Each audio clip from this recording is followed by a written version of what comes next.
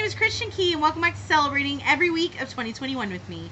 This week has been National Wildflowers Week, so I've gone out each day and picked a different wildflower. I started with wild roses. They are one of the hardiest flowers that grow in the wild. There are hundreds of different species of roses, and the oldest rose bush is believed to be over 1,000 years old. I moved on to these cute little pink ladies, which grow all over here in Texas. They've been used for centuries in a syrup to aid people who have difficulty breathing due to asthma or even a severe cough.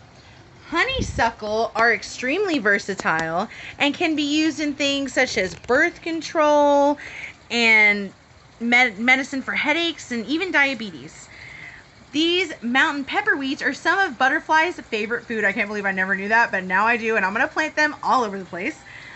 These golden asters were used by Native Americans and burned to help ward off evil spirit, and they have been found to actually clear the air.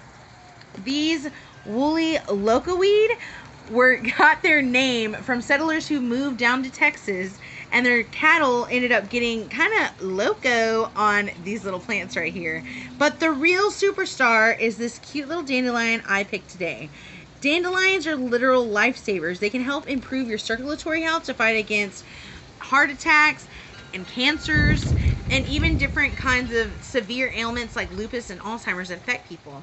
So what are some of your favorite wildflowers? Where do you go to pick them? I went all over my hometown and found these beauties just lying around and waiting for me. Who will you take wildflower picking? And lastly, what did you have to celebrate this week? Thank you so much for joining me, and I hope you have a wonderful National Wildflower Week.